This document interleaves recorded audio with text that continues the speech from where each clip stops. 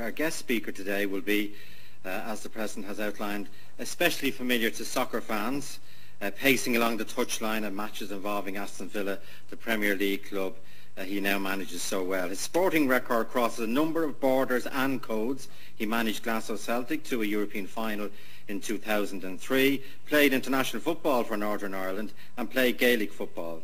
Today he would speak on the theme, what it means to be Irish. Would you please welcome Martin O'Neill.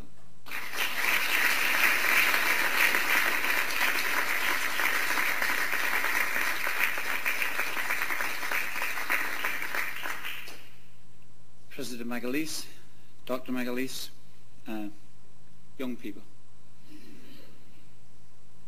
It's an absolute privilege for me to be here today. I genuinely couldn't be more pleased. My subject today, being Irish, what it means to me. I have these images in my mind.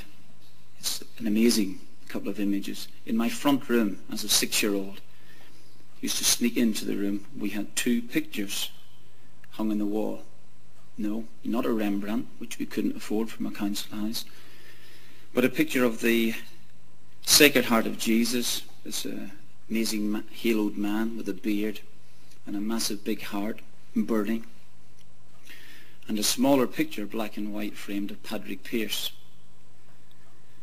And I find this amazing that 50 years on, in my own house, not so very long ago, a group of Englishmen from the Football Association came in to interview me for the possibility of being manager of the English national football team.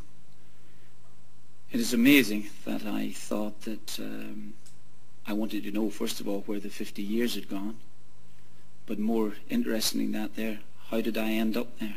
How did that become? I was brought into an Irish nationalist working class family, big family, 4 brothers, 4 sisters. I was 6th in line. Delightfully, we are all still alive, you know, some in better health than others.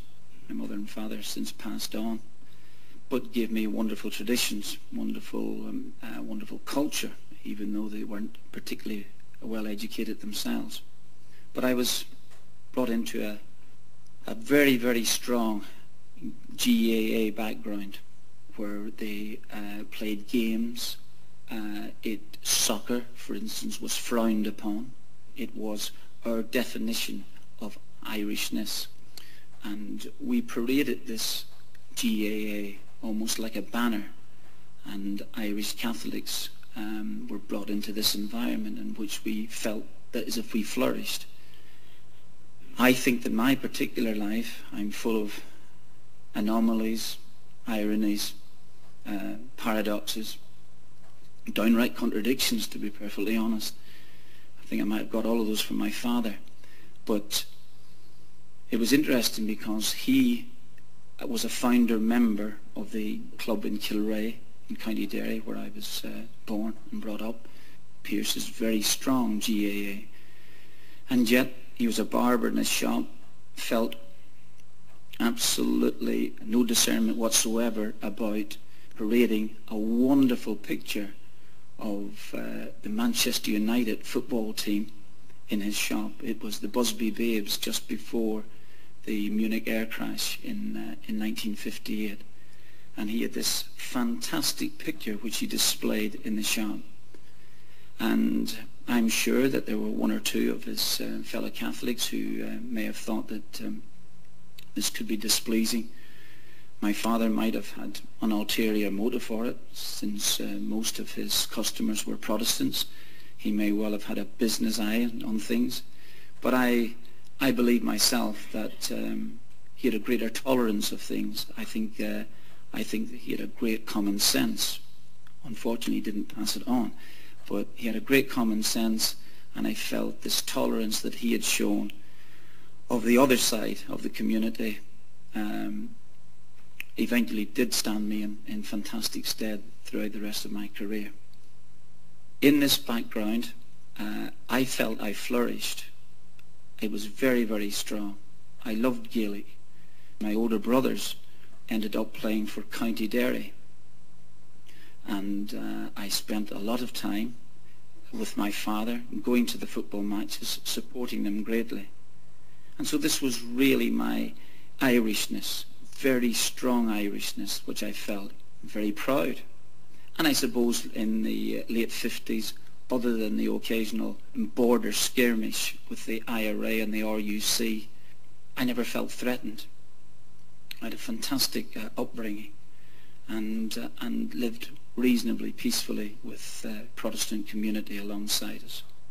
Where I felt that in 1958, when I was 6 years of age, County Derry got to the All-Ireland final, and my brother, who was 18 years of age at the time, was playing, and my mother decided to take me to the game. And so we headed off from Kilrea at 5:30 in the morning on this 6-hour journey. How times have changed. It wouldn't take 6 hours now to get from Kilrea to Dublin. But Croke Park, Dublin was the Holy Grail, and Derry had reached the final. So we set off on this journey. I've never forgotten it. I was 6 years of age at the time. Within 15 or 20 miles, we had picked up these two young women from a part of Derry. They were magnificent singers, and each county that we passed, we went through Tyrone, where they sang the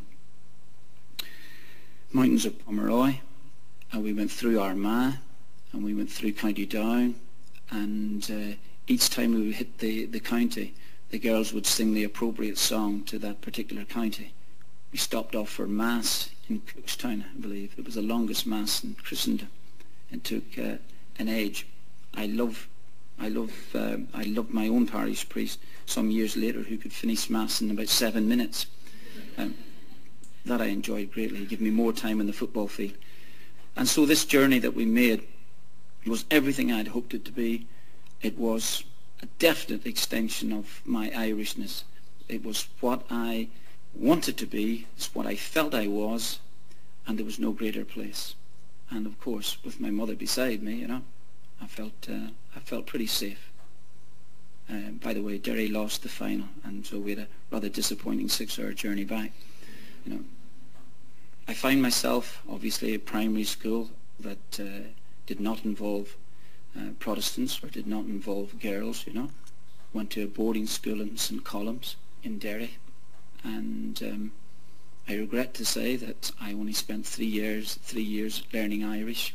I was reasonably bright. I was reasonably academic, and yet I couldn't seem to master Irish. Perhaps it was the teacher who used to pull my earlobes like you wouldn't believe. So if you think that I've got big ears, well, I think he's responsible for that.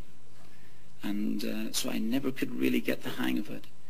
And of course, there seemed to be other subjects like geography and history of Ireland, which I loved immensely, seemed to be more appealing at the time. It was around about that time where TV was coming to the fore, around about early 60s. And suddenly, through TV, I saw a new world. I saw a soccer world. I saw a soccer world that I wanted to be part of. And yet this dilemma where the GAA were having enormous battles with soccer. I deliberated greatly. I wanted to think about playing those games in the English League in front of massive crowds at Anfield and at Old Trafford. And yet at the same time I loved Gaelic football. I loved everything about it. I loved my Irishness, and I was in the process of trying to figure things out. Ironically, when I was playing for St. Malachy's College, as my family moved to Belfast, and I changed colleges from St. Columns to St. Malachy's. And when I was there at St. Malachy's, I participated in the football, the Gaelic football, against other colleges. One in particular was against St. Mary's, also of Belfast. And because I was playing soccer for Distillery, a little Irish league team, I was prevented from playing by the GAA from playing at Casement Park in Belfast, where they were holding this game between